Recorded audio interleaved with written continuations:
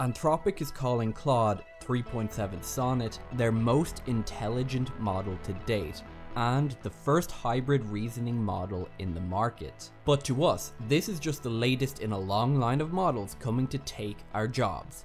Welcome to Last Week in AI, this is Sean from Try Accept. So what makes this a hybrid reasoning model? Claude 3.7 can now operate in two distinct modes: standard mode for quick responses, similar to Claude 3.5, and an extended thinking mode where it performs step-by-step reasoning before answering. What's interesting is that this extended thinking mode is actually visible to users. You can see Claude's thought process as it produces its answer. Along with the model, Anthropic is introducing Claude Code, their first command line tool for what they call agentic coding. It allows Claude to search code, edit files, write and run tests, and even commit code to GitHub.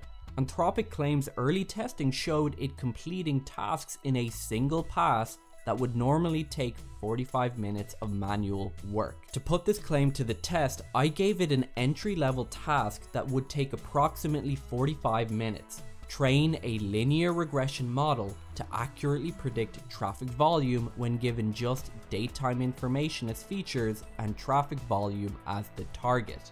The catch here is that a linear model requires the cyclical data to be encoded in order for the linear model to understand that relationship. It did not encode the cyclical data, but instead took another approach of representing rush hours through one-hot encoded categorical features. Its approach was suboptimal, resulting in a linear regression model with an R-squared of 33%.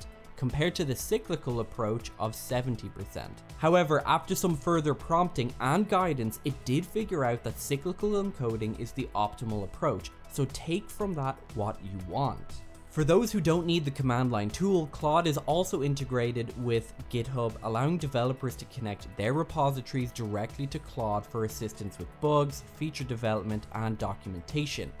Just don't let your boss know how little of that PR you actually wrote yourself. Pricing remains unchanged from previous models at $3 per million input tokens and $15 per million output tokens, so our bosses are definitely seeing budget cuts and bonuses in their future. This has been Last Week in AI from TryAccept.io.